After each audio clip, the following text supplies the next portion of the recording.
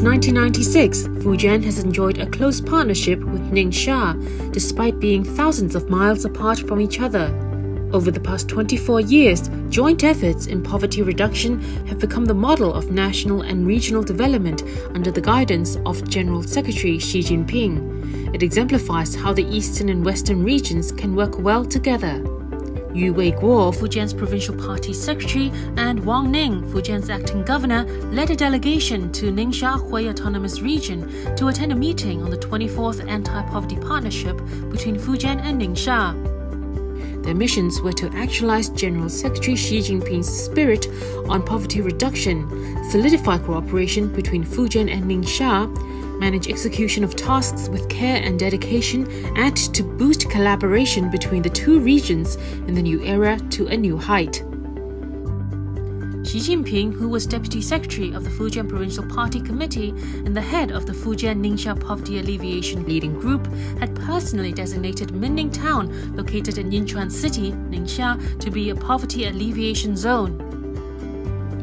Now home to some 60,000 people, it has become a vibrant town. Addressing those who managed to rid themselves of poverty,于偉國said, General Secretary Xi Jinping personally laid the foundation for poverty relief.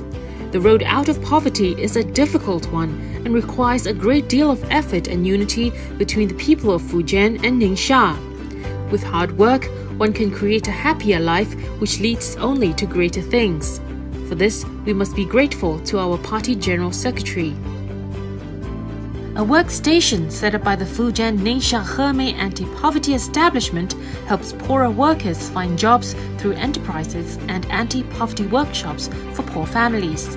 It trains women to sell goods through live streams.于偉國said fondly that many women have made profound changes in their lives through their diligence and wisdom, including their mental well-being.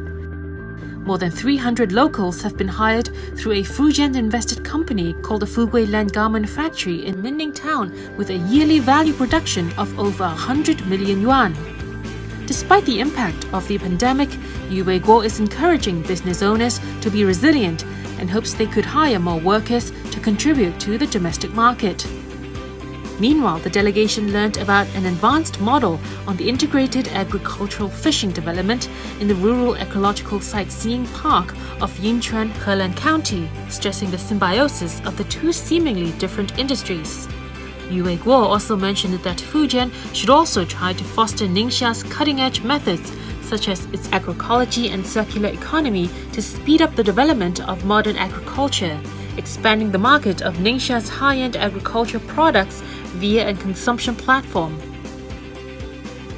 于偉國and his delegation learned about a relocated population in the settlement site for poverty alleviation in Renfeng village in Jinfeng district, Yinchuan City.